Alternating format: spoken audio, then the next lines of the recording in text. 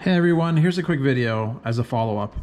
I made a video a few days ago regarding putting a 500 gig SATA drive on this HP 14-inch laptop, and that went fine and I installed that. But in the process of opening this up, I did notice that here there's an NVMe slot to put that kind of drive instead. So the great thing here is you could run both an SSD here or a regular hard drive, spinning hard drive, and then you can run the NVMe here. In my case, I don't need that, I just need one. So instead of this one that I just bought a few days ago, I'm gonna return this one. And what I did is I got the NVMe version. Now the reason why I did that is because cost-wise, here they are next to each other. Here's a PNY, bought these at Best Buy, PNY 500 gig SSD, and we have the NVMe here. And there's only a $4 difference between both of them. But one thing you'll notice here, based on these speeds, is that the SSD has a maximum speed that it can have for reading as 550 megabits per second, and the write speed is 500 megabits per second. So if you compare that to the NVMe, which is much faster because it doesn't have the SATA limitations. So you have a read speed of 2000 megabits per second and a write speed of 1100 megabits per second. So for $4, you're essentially getting something that potentially is going to be much faster. So on a slower machine, this is not a super fast machine or anything. I think it's an i3.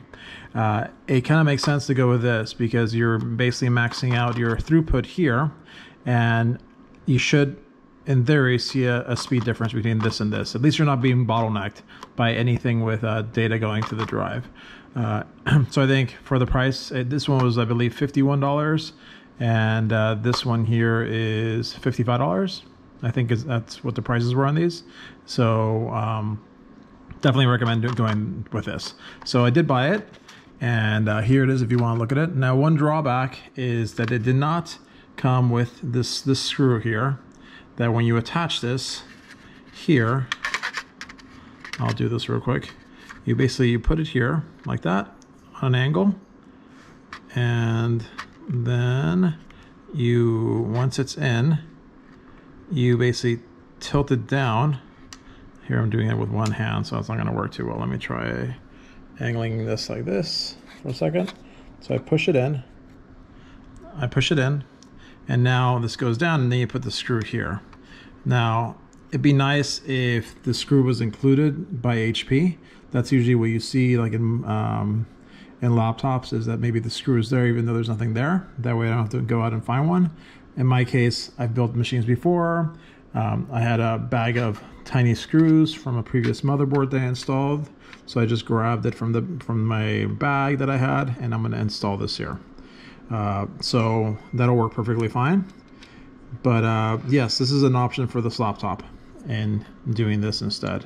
So all you do is, and I'll try to do it right now with one hand and see if it works. So here's the screw. Let's put it right here if we can. Oops, not a good idea to do this with one hand, but let's see. Let's grab the screw here, put it right there. Okay, there we go. And then now I'm going to, let's try it again.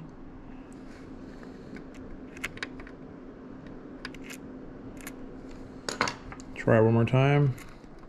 I know this is probably off focus because I'm holding it with one hand. I'm too close to the screen here.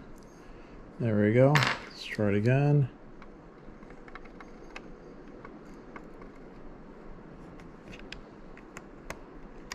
Okay, so there we go.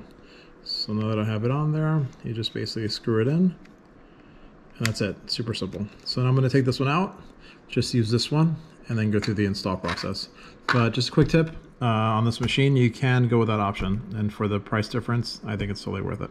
All right, hope you like these videos. Definitely like and subscribe if you like this content, and we'll catch you in the next one. Thanks a lot. Bye-bye.